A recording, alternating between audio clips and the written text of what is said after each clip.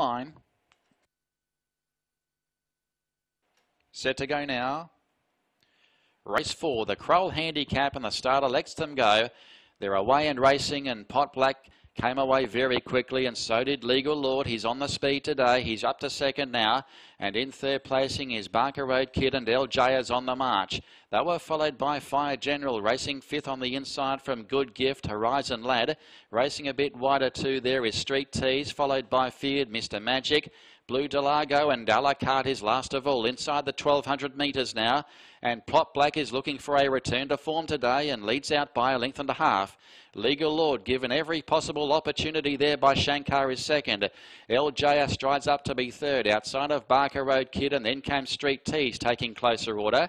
Then Fire General, Feared, Mr. Magic, Good Gift, a la carte, Horizon Lad is racing wide, and Blue Delago drops out of it to the tail end of the field.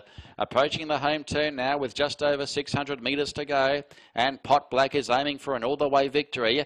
Legal Lord has had every possible chance and is about to go up and stake its challenge now, and then Barker Road Kid, followed by the stablemates together, Street Tease and also LJ, and then came Fire General and Horizon Lad.